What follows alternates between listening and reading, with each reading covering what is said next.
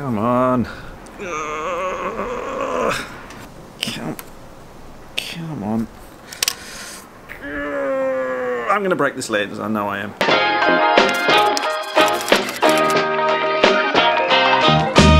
See, I like to put filters on the end of my lenses, not because I like the fancy effects. I use filters on the end of my lenses to protect them.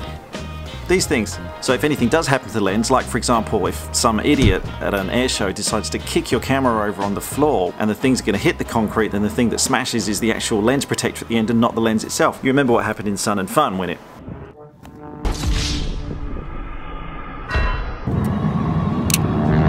Camera down. But I can't get the ring around the outside. I can't get the actual ring off. Yeah? Of course I've Googled it. How to remove lens filter stuff. Help.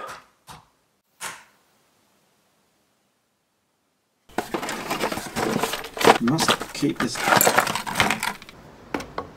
Apparently they say you can use a hacksaw to kind of make a couple of grooves either side and then use it to twist. When this thing's stuck on the end, you just can't get the grip with your own hands to. I'm a little bit worried that it's slightly close. Nothing ventured, nothing gained.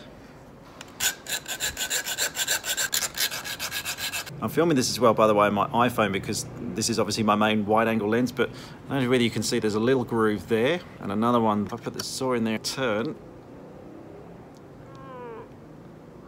Hey. Good news and bad news. Good news is the lens is fine. Bad news is this stubborn. Extreme ways to remove. You ever do that thing where you get a jam jar and you can't open the lid, and so you bang the jam jar a few times around the outside?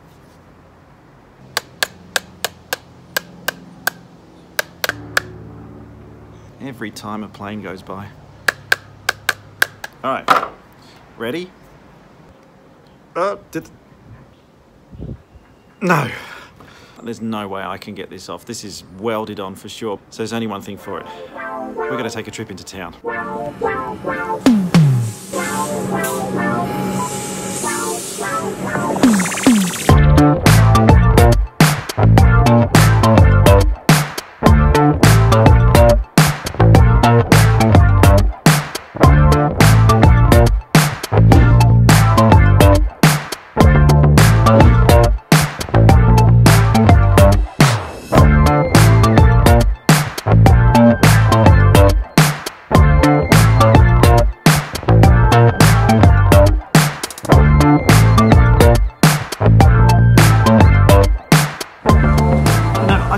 I don't think I ever show off enough my hometown of Melbourne here on these vlogs. If you ever get a chance to come into Melbourne town, you see all these laneways that connect kind of the main streets here in the CBD. They look super frightening from the first time you actually see them, but they're not. They're really cool places. Come down, bring your camera. You can get some awesome pictures of the graffiti that's down here. It's cool. And like, families are coming down here like you can see behind me. Not scary at all. Well worth having a look. I love it.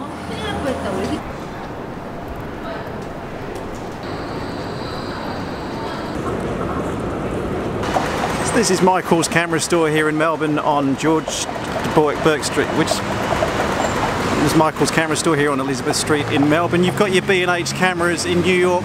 This is kind of the equivalent for us. This is where I come down, and if I'm not spending money at the airport, I'm spending money here. But if there's anyone who can hopefully get this filter ring thingy off this lens, then it's going to be the experts in here. So fingers crossed, let's see what they can do.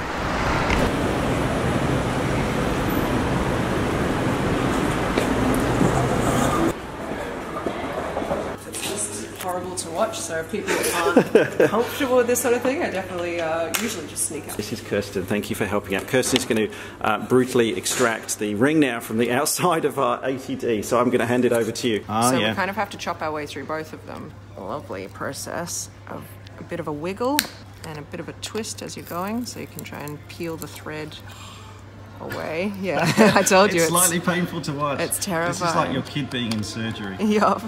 And often we'll just pull out a couple of little chunks like that. Oh yeah. Just little chunks of metal. The camera was on a tripod. I was watching something and hang on, smashed, but it protected the lens. Oh, look at that. There's a spot. Fantastic. There we go, that's the other bit. Is it looking all right though, the thread? Yeah, it's looking really good actually. Fantastic. Thank you so much. You made that really painless. I spent a good hour this morning with a hacksaw, a hammer, kind of banging it on the table a little bit, and you've done that in about 3 minutes. It's my favourite job. You're a star. Thank you, Michaels. This is not a sponsored post by Michaels, but if you need anything done in Melbourne, you've got a camera and it's broken, you need fixing, any parts, Michaels are the people.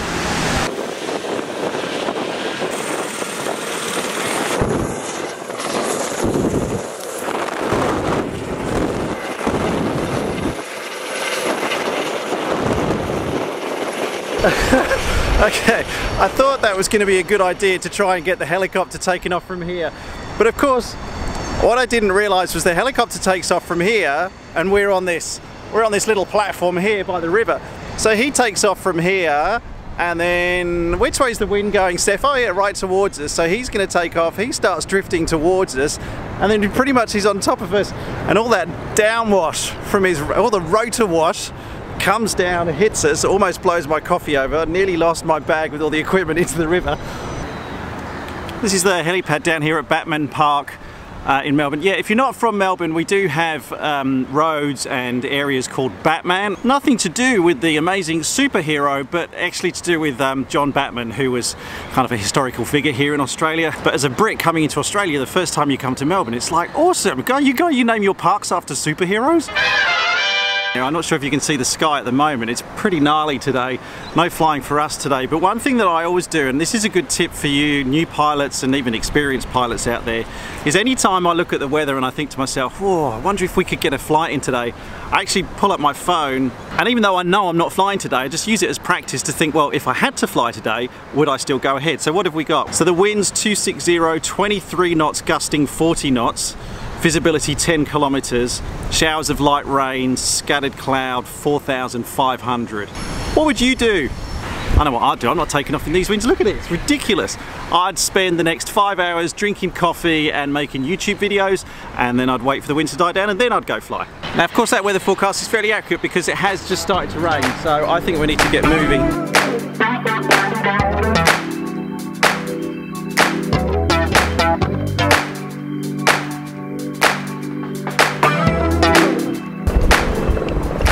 Oh, I was just going to walk off there, but the chopper's coming back, so let's find a more appropriate place to stand.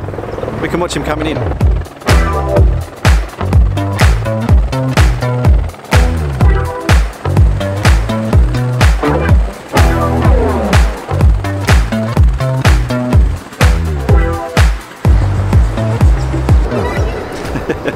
Even in a vlog all about my broken camera, I can still get something flying in there.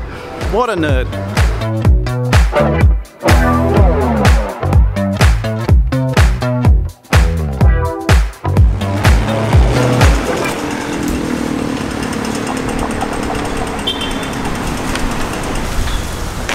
This is cool, hey? Like Melbourne's full of these things, little sculptures, little art pieces around every corner. This is obviously a train carriage. The railway line just goes along past it, and if you've never seen it before, the first time you see it, it is a little bit like, what? Now, I just want to take a quick second just to say to everyone who's subscribed over the last couple of weeks, the subscription numbers on this channel have gone up quite a lot and way more than I was expecting. So if you are new to the channel, hey, a big thank you for subscribing. Thanks for joining me on this journey here on YouTube. If you subscribe for the travel stuff, there's a lot more of that coming up. There's a few more trips planned in the next few months. If you're here for the aviation stuff, now that we're checked out on the SR22 with our instrument racing, loads of trips planned out of Moorabbin as well. And if you're just here for the vlogs, then there's going to be loads of those too as well, like this one in Melbourne, fixing my camera and all the stuff that goes on in my life. So thank you for subscribing, it means a lot. It's properly starting to rain now, so I need to get some shelter. I'm going to head back to the station and head back home. Thank you as always for watching. Tell you what, it's a good thing we've got this lens protector, right?